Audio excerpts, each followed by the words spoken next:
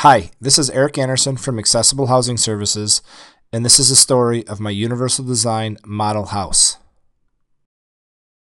In 1998, I started a medical supply company in Baltimore providing equipment and services to disabled individuals in their home.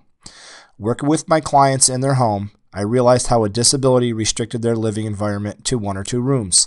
A hospital bed would be in the living room since there wasn't a main level bedroom, and a commode would be next to the hospital bed because the bathroom couldn't accommodate a wheelchair. At that time, I started studying accessible and universal design. Over the next 5 years, I continued to study, design, and implement universal design solutions for disabled individuals in their residential settings. Some of my clients would ask if there was a model home or a place where they could go and see universal design. At that time, there was no such resource. That's when I decided to build a universal design house.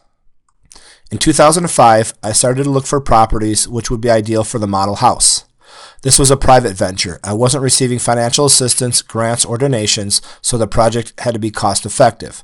My goal was to demonstrate how accessible and universal design could be affordable for most of my clients.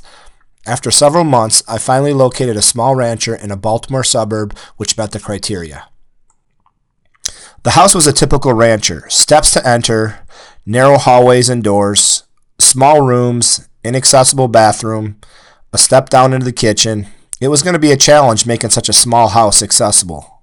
Over a 7-month period, my family and I gutted the entire house, reusing only the exterior walls and several windows.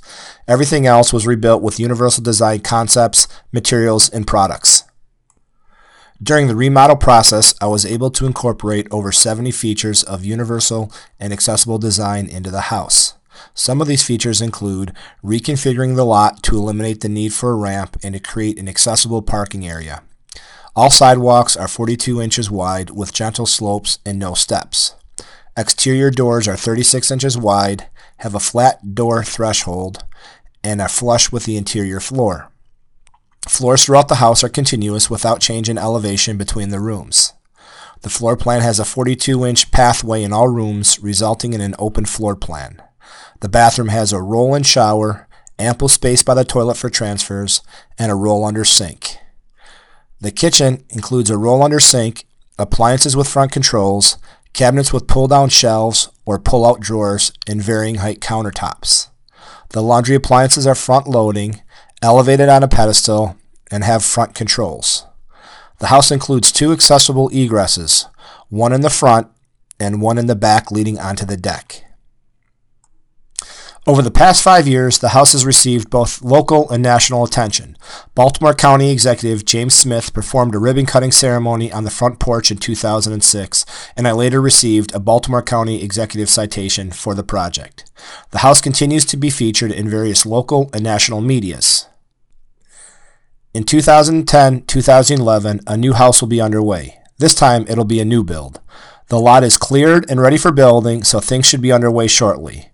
The house will have 3 bedrooms, 2 baths, and every area of the house will be accessible by incorporating universal design in all products, materials, and building methods. This is Eric Anderson, and thank you for watching my universal design model house video.